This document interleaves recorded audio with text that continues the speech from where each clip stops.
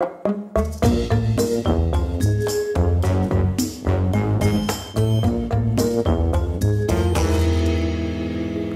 everybody, Z Garcia here, and today I'm taking a look at a solitaire card game called For Northwood. And as it says right there, it's a solo trick-taking game.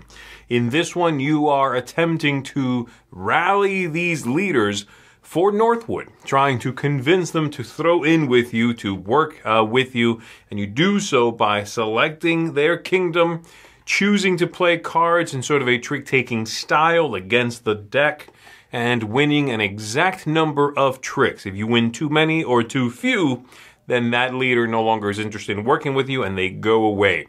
And you see if you can convince enough of them to win the entire game. Let me show you how this works. So here's the game setup in introductory mode, in which I begin with these 4 allies, and these characters are randomized as the rulers of these various kingdoms. But if you want to step it up once you've played the game a few times, then you will randomize which allies you begin, 1 in each of these 4 suits, and you will randomize the characters up here, 2 for every suit. So here we've got some more, and you just shuffle them all up and start dealing them out. The first one of a suit that shows up, that's your ally. 2 more will show up somewhere up here, and you set the rest aside. But these are a little more advanced, so they recommend you don't use them yet.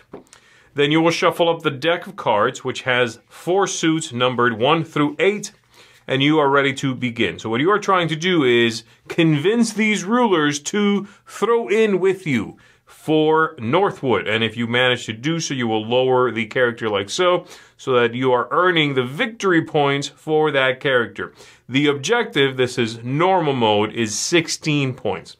So for example, if I convince the King of Claws here to work with me and become my, become allied with me, then I will be earning 3 points for that.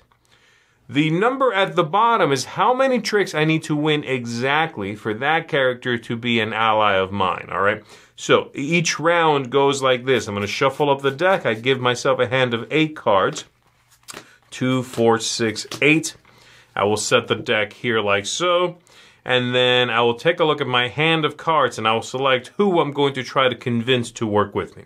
So let's take a look here. The characters have a suit, and if I choose to attempt for them, that suit, their suit, is trump for this hand. So for right now, I have a lot of these. That might be a good one to perhaps try for the very King of Claws I was talking about. Because I have a lot of cards that are in his suit, I might be able to win 6 tricks. And like I said, I have a hand of 8. I can also, if I've previously convinced someone to work with me, let's say I convinced Queen of Leaves here to work with me, I could, before I start, after I've looked at my hand and decided who I want to go for, I could bring her down and cover up one of these so that I have her ability for this round. Whether I use it or not, though, in this upcoming play, and you'll see that in a second, she will go away. And so I'll set her aside. I still have my For Northwood points there, but I would lose her ability. I can do it once, and I can bring it down whether I used it or not. So right now, obviously, beginning the game, I don't have anyone else except these 4 characters here. And I am ready to begin. So a hand goes like this. The very first thing I may do is I can utilize one of these powers, exhausting them and triggering their ability. These 4 beginning ones are draw 2 cards, then discard 2. If I'm holding fewer than 8 cards, draw up to 8. Exchange the ruler of this fief with another neutral ruler up to 2 away. So switch 2. And this one here is discard all the cards matching the current ruler's suit. A good way to get rid of some winning cards, possibly, if I'm going for someone that requires a specific number of tricks that's pretty low. Again, I need to win exactly that many tricks. If I'm off even by 1, I do not claim that person. They will instead go away, and I lose this location, so I'll never get the victory points on it. So, we simply, then, if I don't want to use one of these, or I use one of them, then the next thing is flipping over a card, and this means that this character is beginning a conversation with me. And this is the card they play. I must follow suit, if at all possible. In this case, I cannot follow suit, so I have a choice to make. I can lose, and I can play any offsuit card that is not trump, and I simply discard it here to the discard pile. Or I can trump in on this one because I don't have the suit, and I put it on this side, which means I've won one trick. And this is how you'll track the tricks you've won. There we go. That's one play. We go to the next play. And again, I can choose to use one of these characters. I'm going to hold off on that for right now. I draw a card, I play it, I have to follow suit, and I lose that one. I'm going to continue. I'm going to draw a card. That's the one they're playing. I no longer have that suit, so I can trump in, and I win that one. I'm going to continue. Draw that. Don't have it. I'll trump in again. That's 3 I've been able to win. Okay, that one I'm going to have to lose because I have to follow suit. And now I come to an interesting moment here where I think I'm going to go ahead and utilize this power before I flip again. I'm going to draw 2 cards, and then I'm going to discard 2. That's pretty good. I'm going to discard these 2. I should be able to, unless they have a particularly high trump, be able to win the next 3 here.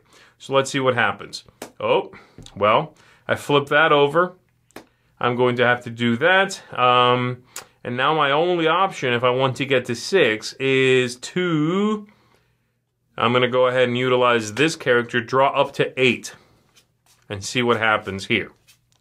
1, 2, 3, 4, 5, 6, 7, 8. And I'm going to keep going. Again, I can only use one of these, even if I wanted to do multiple things at once. They have to be broken up by a card flip. So I'll go ahead and do that. That's a winning... That's not great, because I was hoping for that to be a dead card, but that's a win. I'm at 4 right now. I'm going to go ahead and go again. That's also a winning one.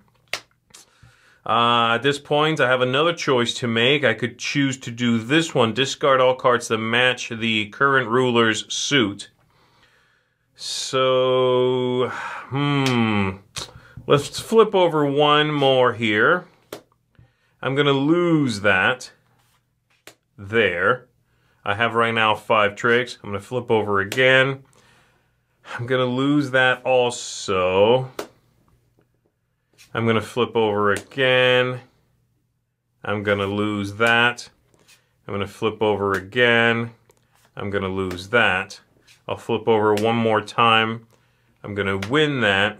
And now I'm going to activate this. This one here, discard all cards that match the current ruler's suit.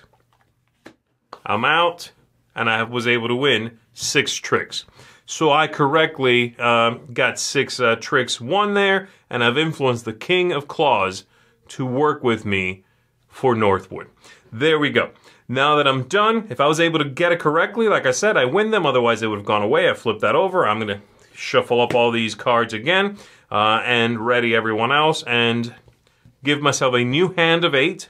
Select who I want to try for now that I haven't tried for yet. After doing so, I can choose to bring down the King of Claws and cover up anybody I want. Have their power available to me for one go. And this continues until I've gone through all 8, and then I'll count up the victory points, and if I get to 16 at least, I win. The ones in the middle are only a point apiece. They're fairly easy to get. The ones on the extremes are much harder. They'll be 4 points apiece. If I win 7 out of the 8, or no tricks whatsoever. Very challenging. You have to be very tricky with that. So there we go. And that's largely it. I'm going to shuffle this up now and try again for the next one. Each of the hands is over, by the way, either when I'm out of cards or the deck is out of cards. That should do it. All right, so let me start by mentioning the components here. The look of the game is completely adorable. And in fact, it might be too adorable because it looks like it uses illustrations that look straight out of a very young child's storybook.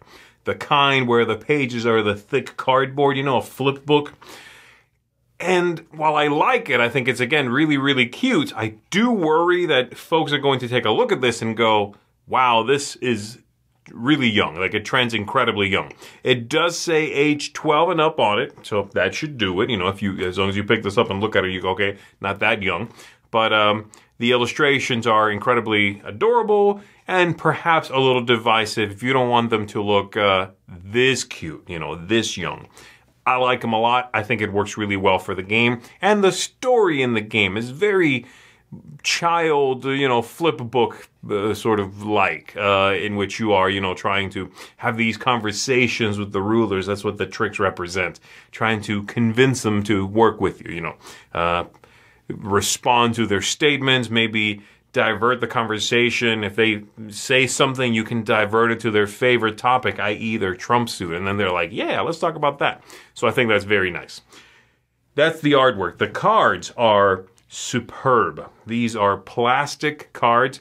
The entire deck is very hefty.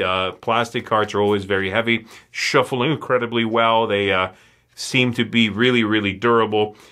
I like plastic cards, and these are fantastic. Great snap, good feel, shuffle very nicely. So no complaints when it comes to the components at all. Now, gameplay. I was not sure what to expect here from a one-player trick-taking game. But I can safely say I was blown away by how well this works, how interesting it is, how engaging gameplay is, and the amount of tactics that this game presents. They did a very nice job telling you how to set up the first game, where they're like, okay, you take these 4 allies, the jacks, and then the other ones, the ones without a little crown in the corner, those are your starting ones. You can randomize those, but those are your starting ones. Great, lovely, fantastic way to present the game. But then once you've played the game a few times and you can just shuffle up all those characters and do that setup randomly, what you end up with and the play and who you are able to convince to work for you and then at some point choose to bring them down to actually aid you with their ability for one round. It's just very, very clever and works so well. It's such a fantastic mix of intricate and simple that I don't know how the game manages to nail that, of being both thinky, of having these, it's sort of dancing on the razor's edge sort of feeling, but also be very straightforward. It's like use a character if you want to, flip a card, follow suit. And then you see if you won that trick or you didn't. I really, really like that. So, yeah, this is one that, like I said, both the look, the idea, the gameplay surprised me. I was not sure I was going to enjoy it. I was hoping I would enjoy it because it's one that had caught my eye, but it just manages to be something fresh, engaging, light, easy to play, but thinky in a good way. Not like ponderous thinky, but like, ooh, should I draw back up to 8 cards in my hand and see if I can get there? I might be overshooting. So there's that little bit of push your luck in it as well. Very, very much enjoy it. This one is an easy recommendation from me, and it gets a very high score. I'm coming in at a 9 for this one, folks.